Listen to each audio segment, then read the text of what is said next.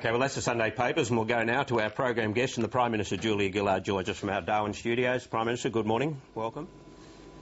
Good morning, Barry. As the current leader of the Labor Party, do you feel any sense of embarrassment that Mark Latham was once your party leader? Well, look, some people take election defeats better than others, Barry, and I think Mark's still struggling a bit. Of course, the decision here of Channel 9 to involve Mark Latham in this campaign in this way is one that the CEO of Channel 9 has now apologised for. Did you feel intimidated, bullied? I'm made of pretty tough stuff, Barry, but I did think that this was inappropriate. I mean, we're in the middle of an election campaign. I'm the Prime Minister of this country. I'm not a human interest story. And what I'm doing as Prime Minister in this campaign is focusing on the issues that will make a difference for this nation in 5, 10, 15, 20 years' time. I've spent this week talking about further transforming school education, empowering school principals, about keeping teenagers at school by reforming the family tax benefit system. These are the important issues. These are the things I'm focused on. That's what you expect a Prime Minister to do. But yesterday was yet another major distraction. Do you think you're getting a fair go in this campaign?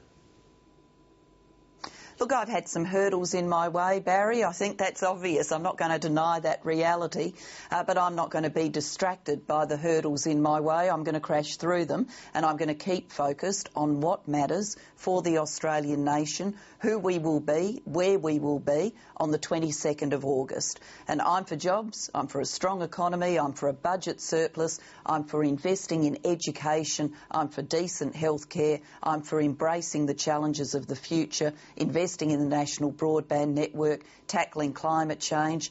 Mr Abbott, of course, is running a lockdown, careful campaign, very stage managed, doesn't want to show much of himself, because if he did, people would realise he knows nothing about the economy. He's still in the embrace of work choices. He wants to cut trades training centres, the things that will build skills for the future. He's had a track record of cutting healthcare, and he stands for cuts in healthcare again. And he doesn't want to invest in the things that will give us prosperity in the future, like the national broadband network. This display of unity, or attempted display of unity with Kevin Rudd yesterday, do you think the public will buy it? I had a meeting with Kevin yesterday about campaign strategy and about his involvement in the campaign. I've been very clear, if I'm elected as Prime Minister on the 21st of August, that Kevin will serve as a senior member of my team. My expectation is that senior members of my team are out campaigning for the re-election of the government. Of course, Kevin is recovering from an operation, but he will be campaigning for the re-election of the government. We discussed that yesterday. I found it a positive, constructive discussion. But you both look like you'd rather be somewhere else. Well, you know, Barry, I'll let others engage in the pop psychology of one still image. I was in the meeting, Barry. I was in all of it. I was in all of the discussions, and they were positive, focused and constructive. And I can tell you why.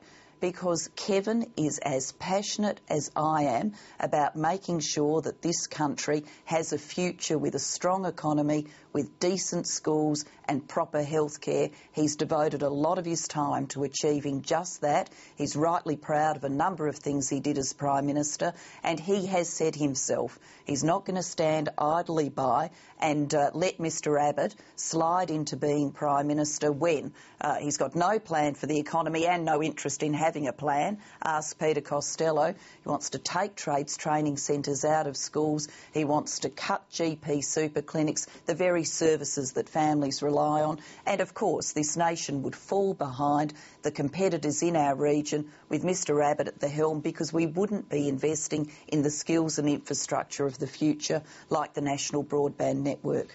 So just finally on Kevin Rudd, then what was agreed? That he would campaign essentially in Queensland?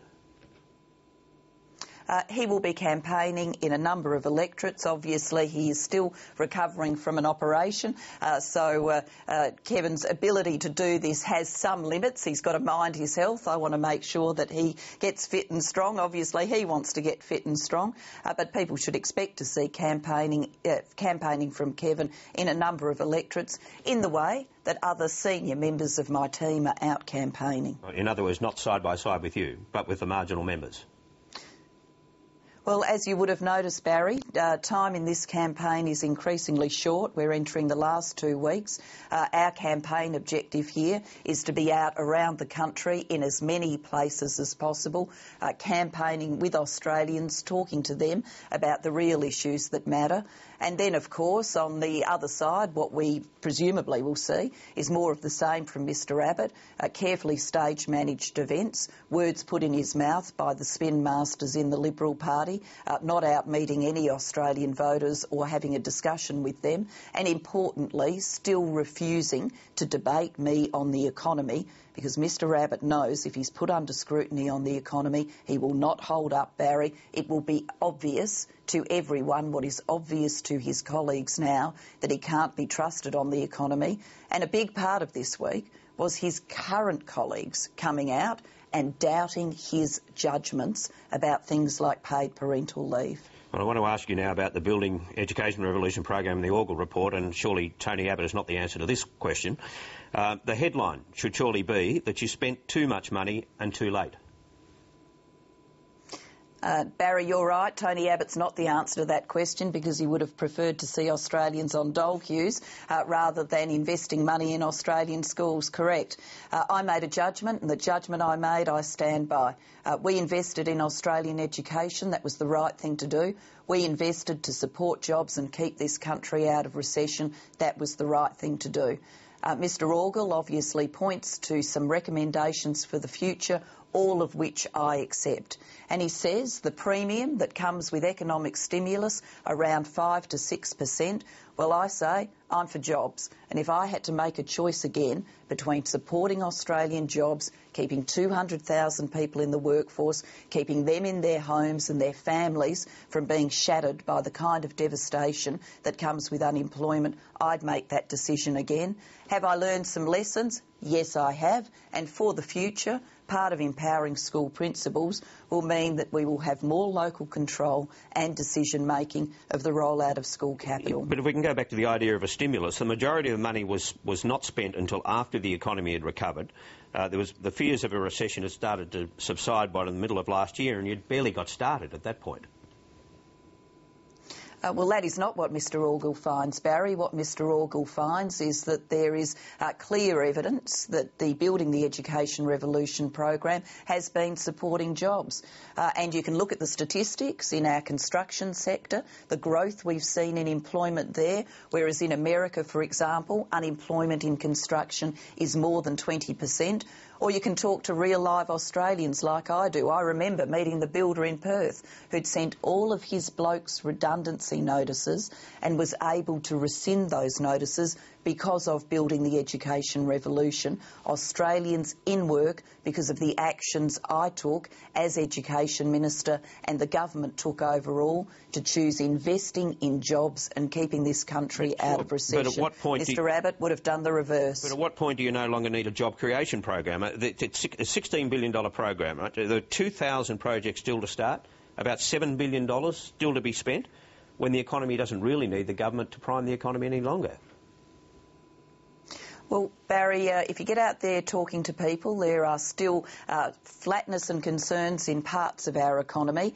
And if you look at how we structured economic stimulus, it is tapering out of the system. We designed it like that. We designed economic stimulus to roll out in waves. Obviously, urgent economic stimulus first through supporting families, through bonuses and the like. Then the mid-range economic stimulus that we've seen in schools, and the package range was calibrated to come out of the system as the private sector economy recovered, and that's exactly what's happening. Compare this nation with countries around the world. We are not in recession. We haven't forced hundreds of thousands of people onto dole queues losing their homes. We haven't given young people the prospect of coming of age in an economy that can't offer them work. We've kept apprenticeship commencement numbers up. We're back at normal rates within 2 years. Last time we had an economic downturn, it took 13 years. Now, this is an economic set of judgments from this government that I stand behind, and my simple case is this. To be Prime Minister, you've got to make big calls. You've got to show the right judgments. Well, when it got really tough, I and the government showed the right judgments. Mr Abbott would have made the wrong ones. No stimulus, a recession, people on dole queues. Well, what Tony Abbott is apparently doing at his campaign launch today is talking about mandatory jail sentences for people smugglers, and even, it seems, those who harbour illegals. What do you think of that idea?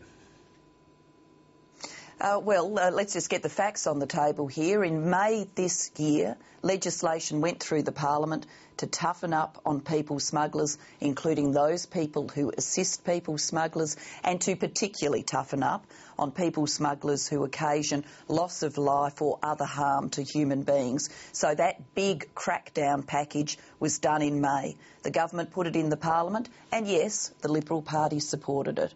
Now, as I understand it from today's newspapers, Mr Abbott's come up with a couple of little additional modest measures. Big crackdown done in May. He's got a couple of other little things he'd like to add. Well, I'm happy to look at those couple of things he would like to add, but the big job was done in May this year by this government. So you're not ruling out mandatory jail sentences then? We've got mandatory jail sentences in the current legislation. Yes, we've got. This might also we apply had a to crackdown. those. We've got. It might also apply to those who harbour illegals.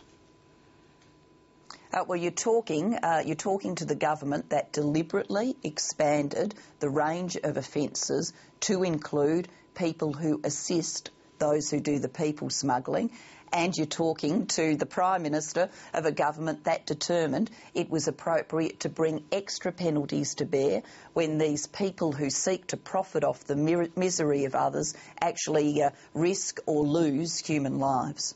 OK, just finally, 2 weeks to go. Marginally behind, I think, in most of the polls. What's the mood now inside the party? The mood is determined. I'm going to be out fighting for this. Yes, we've been through a tough period, but what people should expect to see from me over the next 2 weeks is the policies that will make a difference for them and their families and the future of this country. Thanks for your time this morning. Thanks, Barry.